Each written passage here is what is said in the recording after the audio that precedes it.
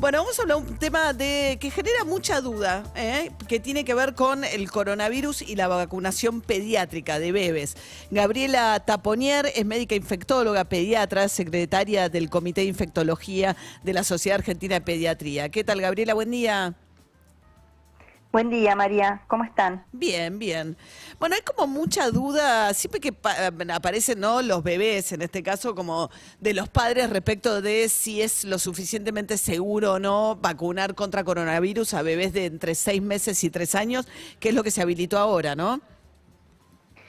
Claro, viste que los grupos se fueron incorporando a medida que fue, digamos, avanzando la pandemia y fuimos incorporando distintos grupos. Primero, aquellos adultos mayores, junto con el personal de salud, personal estratégico, se fue avanzando y nos fue quedando este grupo, digamos, los menores de 3 años, como el único grupo etario que quedaba sin ninguna vacuna, ¿no? Y la realidad es que uno tiene que acordarse que no es que en pediatría haya tratamientos como por ejemplo sí hay en adultos que se den específicos contra la enfermedad COVID-19. Pediatría realmente todo eso todavía falta mucho digamos, el estudio de ese tipo de tratamientos, y entonces la prevención, y en esto la vacuna como una medida de las más efectivas que hay en general para prevenir todas las enfermedades,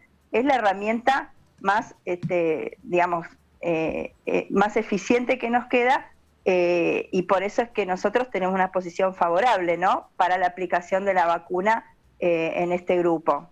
Pero uno podría pensar, doctora, a ver, me imagino, no sé, no tengo hijos de esa edad, pero que la incidencia de casos que se complican, ¿no?, de coronavirus en bebés, no sé si se conocen casos de bebés complicados con coronavirus, de cuadros que se hayan complicado, ¿no?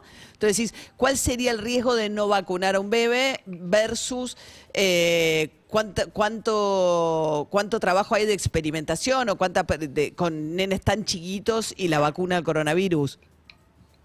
Claro, en realidad digamos que los estudios que se han hecho con formulaciones y dosis pediátricas, es decir, están adecuados a lo que es digamos, la edad diferente que tienen frente a los adultos. Es decir, que para que todos tengamos una idea, los adultos nos vacunamos con una dosis de 100 microgramos de vacuna moderna, específicamente, que es la vacuna que se va a dar en este grupo, por lo menos en este momento, y los niños tienen una formulación de 25 microgramos, ¿verdad? Entonces, ya acá tenemos una primer diferencia, y esto para que también digamos, se queden tranquilos los papás que fundamentalmente en esta edad se pone una dosis especial, una formulación pediátrica que es especial. Es la misma Esto vacuna, lado, pero en ¿no?, menor cantidad, por decirlo, ¿no? Exactamente. Bien, La que es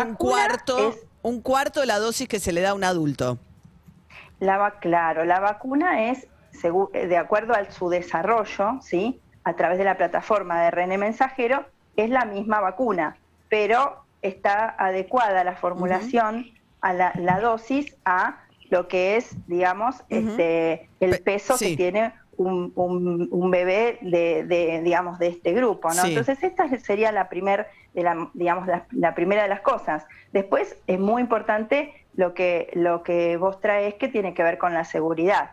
Entonces, esta misma plataforma que ha sido aplicada en los demás grupos, cuando se estudia lo que puede pasar en un grupo poblacional, ¿sí?, de niños entre 6 meses y 3 años, y en niños de 3 a 5 años, se ve que los efectos adversos son similares a los que tienen los demás grupos, ¿sí? Inclusive hasta que habrá que, por supuesto, una vez que se aplique en grupos más grandes, porque estas, como vos sabés, estas vacunas, así como todas las vacunas que se incorporan al calendario y a la aplicación, digamos, masiva en la población, se continúan vigilando. ¿Sí? Hay una farmacovigilancia que persiste en el tiempo y Por eso, y han demostrado entonces que tienen un perfil de seguridad similar a lo que pasó en otros grupos etarios, inclusive con mejor tolerancia en este grupo. Ahora, habrá doctora, que, pues, como te digo, ir viendo a ver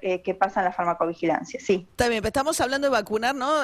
Con una vacuna que no forma parte del calendario obligatorio porque no tiene una aprobación definitiva en ninguna parte del mundo porque son muy nuevas.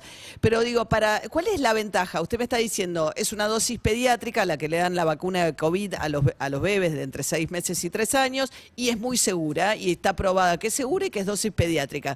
Pero yo pienso, digo, bueno, pero es una vacuna que no me es obligatoria. ¿Cuál es la ventaja? ¿Qué incidencia hay de coronavirus en chicos tan chiquitos como para decir, bueno, ¿de qué lo protejo al bebé que lo vacuno con eso? Vos sabés, María, que una de las cosas, por supuesto, que hay que ver, ¿no?, a la hora de implementar, o la decisión de implementar la recomendación acerca de si una vacuna darla en distintos grupos, tiene que ver con digamos, con la carga de enfermedad que hay, y es real que en adultos, por supuesto, la carga de enfermedad ha sido mayor, y más en un momento que tampoco había, digamos, vacuna y ni siquiera inmunidad, ningún tipo de inmunidad natural, y todas las personas eran susceptibles. En este momento, digamos, lo que nosotros sabemos es que si bien COVID-19 en niños ha impactado de una forma menos grave, uno podría decir, pero no hay que tener una falsa percepción de que la enfermedad tiene un riesgo cero en pediatría. Nosotros sabemos que en general, digamos, los niños menores de 1 año no son más del 4%, esto es real, pero también el 6% pueden tener formas graves, ¿sí? Y que hasta un 2% pueden requerir un ingreso de terapia intensiva. Y esto en pacientes pediátricos, ¿sí?, que además pueden tener otras infecciones respiratorias en las que claramente sí está visto que tienen peor curso, como por ejemplo gripe, ¿sí? El virus de la gripe, está visto que en niños menores de 2 años afecta, digamos, inclusive a chicos que no tengan factores de riesgo. Por ejemplo, el virus de la bronquiolitis. Bien, o sea que sí. Exactamente, o sea que la coinfección con otros virus, ¿sí, puede generar también un cuadro puede complicado. ser relevante en este grupo. Bien. O sea que está así, doctora, indicándolo a sus pacientes y sugiriéndole a sus pacientes que efectivamente le den la vacuna a los chicos de entre 6 meses y 3 años. Nosotros particularmente en infectología, que vemos niños con factores de riesgo, definitivamente la indicamos. Bien. Porque que las formas complicadas, que son las formas para las que uno da esta vacuna, para evitar esas formas complicadas, hospitalización y muerte, realmente en los niños con factores de riesgo es muy importante. Claro, y en los chicos que no tienen factores de riesgo, lo que también les decimos, no solamente a nuestros pacientes, a los papás de nuestros pacientes, sino desde la Sociedad de Pediatría se los decimos a los pediatras, para que tengan herramientas para indicar la a vacuna. Los papás. Bien. Y explicarles a los papás por qué en una vacuna que, como vos bien dijiste, no es obligatoria, pero que nos da la oportunidad, ¿sí?, de que digamos, la consulta al vacunatorio o al pediatra, etcétera, no solamente digamos, de dar una vacuna para prevenir complicaciones de COVID-19, sino también para administrar vacunas que se hayan perdido en este tiempo de pandemia. Claro, que bajó dado, mucho la vacunación. Bien. Gabriela Tapponnier, médica infectóloga pediatra, muchas gracias y buen día. Gracias a vos, María. Hasta luego. 3 minutos para las 7 de la mañana.